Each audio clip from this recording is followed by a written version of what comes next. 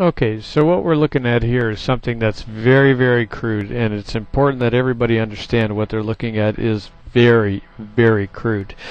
Um, what we've got here is something very similar to what Mark Cicero was brilliant enough to devise the other day. Now, what I've done is I've taken a portion of what I had actually created. It was much longer. And ultimately what we're going to do is, or what I plan on doing is putting these little plastic inserts sort of along the line so that we can make a longer sifting unit. Just station these in varying degrees of position, so, and with reinforcement of course, so that you've got a nice long sifting unit. Now I've reversed the polarity on this, what was a fan motor from one of those large industrial fans. So it's a rather powerful motor, which means it spins pretty quick. Now it does have a potentiometer which ought to regulate the power, but it may have to be changed because just the strength of the thing, it's designed to move an enormously large blade, so need something with a little bit more voltage control, or a potentiometer that's going to reduce the resistance and limit the speed at which it turns. I would prefer that it turn as slow as possible. As Mark proved yesterday with the use of a drill, at least a drill has a variable speed, so that solves that problem. I've also drilled holes in certain areas around the primary shaft, I guess, this area here, that is now permanently affixed to this first portion of what will soon become a longer sifter.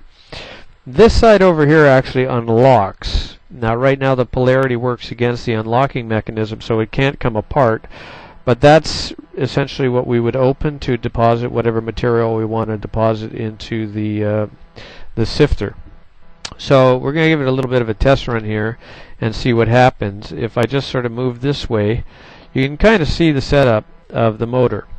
The first part to the right, that's got that strap over it. I wish I had a clamp in here, but I just for the sake of getting this done in quick timing. Beside that, to the left is the potentiometer, and then beside that the ultimate control.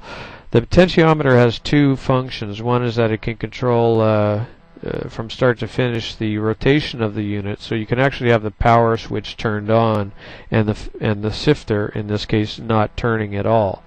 So what I'm going to do, I'm going to switch it on just very, very briefly, because there is a lot of shaking here because of the lack of mounting in terms of how it should be mounted. I mean, what we should be using are proper clamps, etc. And you know, the holes here are too large, and you know, they just don't match with the diameter. So if I take this guy, you can see that I can turn it. Now, as you can see, that's whipping around pretty quick. Now, that right there is the threshold of the potentiometer. So you can see it tries to compensate at the slowest speed, but it just can't get it because it's driving a 18-inch fan blade normally. But if we change that, then we can remedy that situation. So the shaft down here works to our favor, of course, because it fits perfectly into, and there are locking mechanisms on the shaft that comes out of the motor. The motor I wish you could see a little better, but it's a little hard to construct this quickly. The hole here is entirely too large. I tried it with the box, but it was shaking all over the place. So that's kind of a sifting concept. This area here does the primary shifting, or the sifting rather, obviously.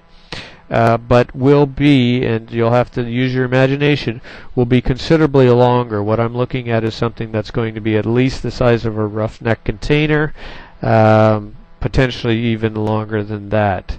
And that's the first stage of sifting, certainly not the last, because that will take out the large elements, but not the smaller elements. So that part there, and if I zoom out a little bit, zoom out a little bit, then you can see, and you can see in the background now this little oscillating fan that I had way back there. That is a smaller fan still. So even though that's got a very powerful motor in it as well, you can imagine that the smaller the fan, the smaller the need for power, and hence the slower the unit would have turned. So the potentiometer or a rheostat or something like that probably can take care of that part of the circuitry. So I'm going to start working on that, and over time hopefully you'll see something that's a little more dramatic and more to our purpose. The question being sifting and how it affects the worms, as opposed to sifting horizontally like in a fanning mill, which Jeff does at friendlywormguy.com, and how that affects the worms. But so far so good.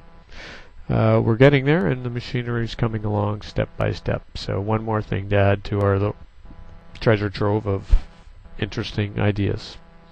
And I guess I'll conclude with that. Happy Vermi!